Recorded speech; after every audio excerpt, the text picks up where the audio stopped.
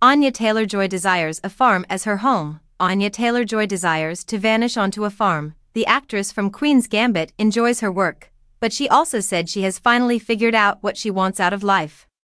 She says she would love to be able to spend her free time with animals and away from the spotlight. "I want to live on a farm," she declared.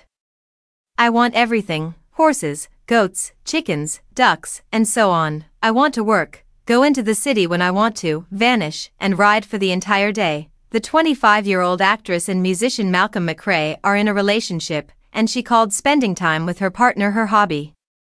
She said in the most recent issue of Vogue, a British magazine, "I told my partner the other day that reading was a chore for me and that he was my hobby. Since he is the same, he adored it. I've at last found someone who will read aloud to me in silence. It works really well, considering that we are essentially 7 and 80 years old at the same time." Anya and Malcolm, who is based in the UK, are in a long-distance relationship. Although it can be difficult at times, it helps Anya see the joy in every moment she has with her partner, no matter what they're doing.